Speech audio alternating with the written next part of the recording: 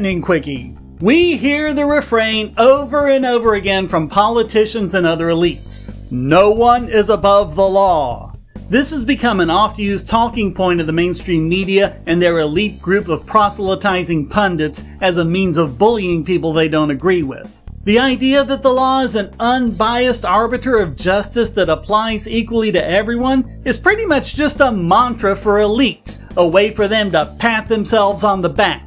And everyone else? Well, that makes them a danger to society! The fact is, as we've seen in case after case after case, the law is often applied quite arbitrarily and even capriciously. Whose traffic stop are the police going to escalate until it turns lethal? Whose house that they mistakenly raid ends up with a dead dog rather than an apology? And when a citizen defends himself or others, when are the times he'll be the one arrested as the criminal?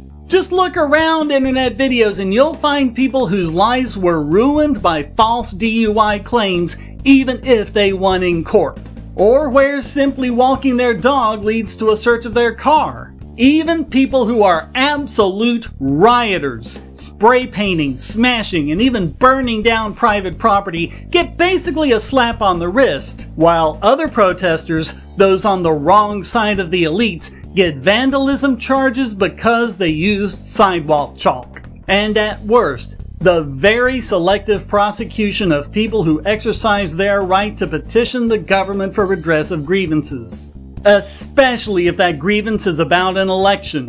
Which is exactly how they become immune to it. Not having proper accountability to the citizenry is how cops so often get away with outright assault, murder, and even rape.